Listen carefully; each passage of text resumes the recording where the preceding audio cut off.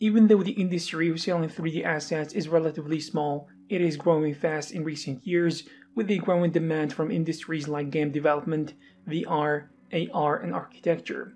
In this video, we're going to talk about ways to reach more sellers and possibly generate an astronomically higher number of sales that will allow you to surpass $100,000 per year. This video is brought to you by Sketchfab, a platform for buying and selling 3D models online.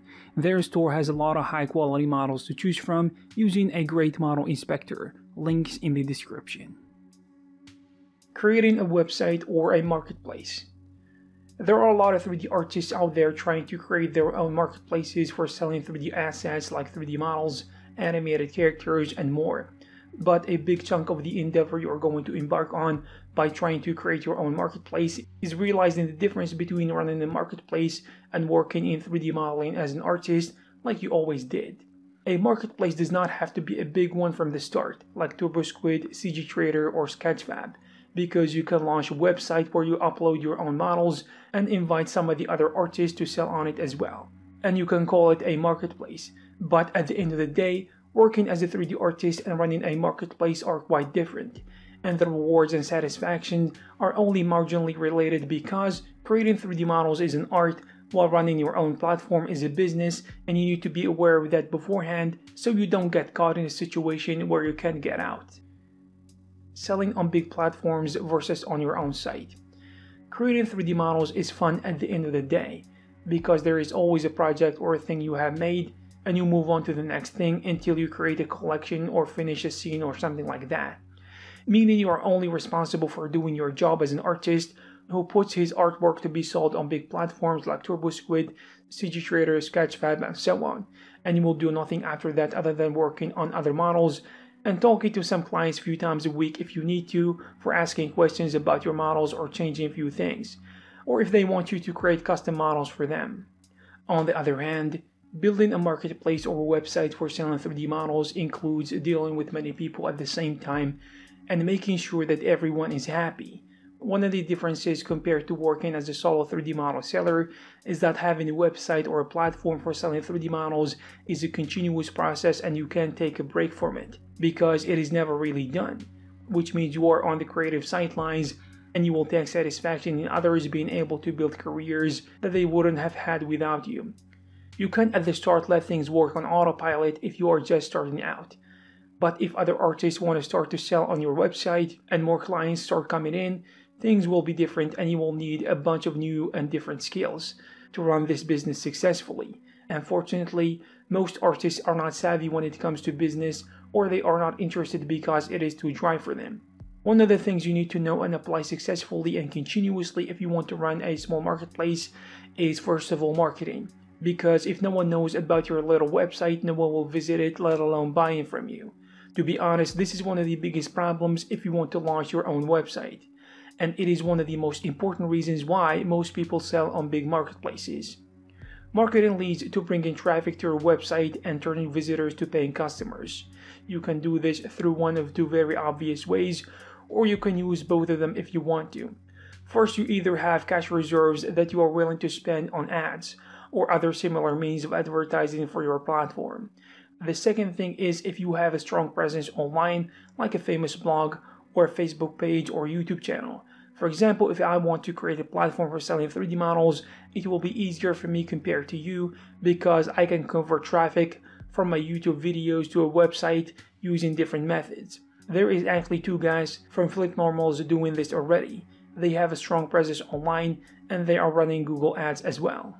In addition to marketing, when your website becomes bigger, you will need customer support, meaning you will need more people, and with more sales, you will need to hire other people to do your accounting and taxes in addition to legal work to make sure that you are not going to jail because you are breaking laws that you don't know exist. In addition to that, you need to hire programmers to improve the website and customize it according to the needs of buyers and sellers. You will also need to hire people who will make sure that payments and money transactions are taking place successfully in and out of your business in addition to other things as well. This probably seems scary, but it is required to make the transition from being a seller on other people's website to become an owner of a platform or website. But you can still do 3D work and artistic stuff in the business, like selling your own collections on the website, or building modeling standards and working on the file format conversion to streamline the process.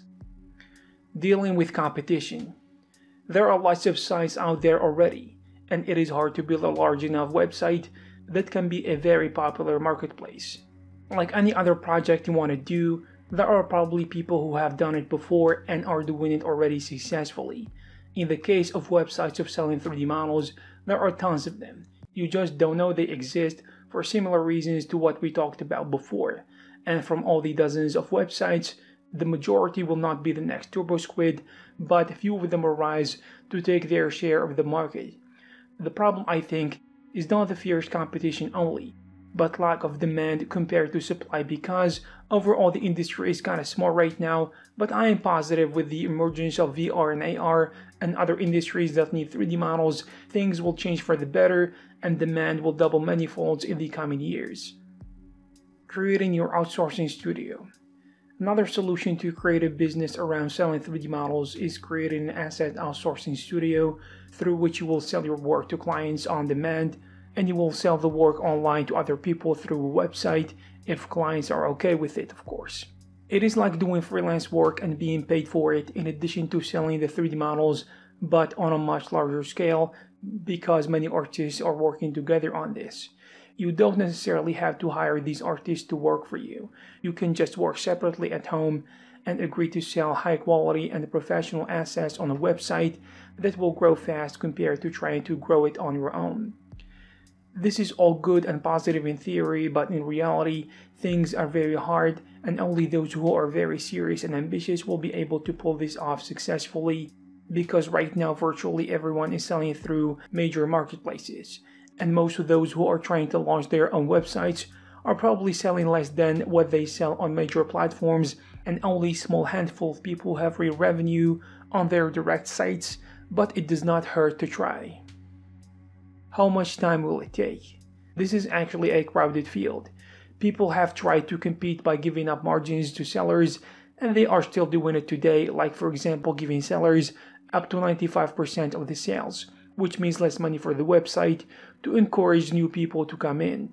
But if you should know one thing about business, it is that cash flow is everything, because cash inside your business is like blood in the veins, and if cash runs out of the business, it dies. If you are not making money, you'll virtually spend nothing on marketing and reaching customers, and end up struggling when it comes to bringing new people. Final thoughts. A lot of artists get discouraged when they think too much about these things from a monetary viewpoint and how much they will make from selling their art and all that BS. I would say that if you're new to the world of 3D modeling and selling 3D models online, don't even think about these things, because it will kill your motivation and take away from your creativity and love for art. Just make sure you are good enough as a 3D artist, and as you become better, probably start thinking about these things and maybe launch your own website or studio or something like that. I hope you found this video useful and informative. If you have something to add, you can leave it in the comment section below. Also, you can check some of our previous videos. Thank you very much, and I'll see you in the next one.